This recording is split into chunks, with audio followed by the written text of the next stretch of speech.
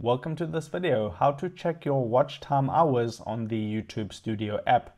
If this helps you out, drop a like onto this video and let's just get into it. So what I'm going to do now is I'm just going to open up the YouTube Studio app, and it's very straightforward process in order to check your watch time hours.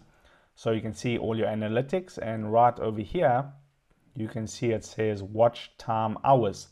So you can see I got 12.5 thousand watch time hours, and that is for the last 28 days. If you tap onto it, you can do a few more things. So then tap onto it again, and now you can change the filters. So you can go to the last 7 days.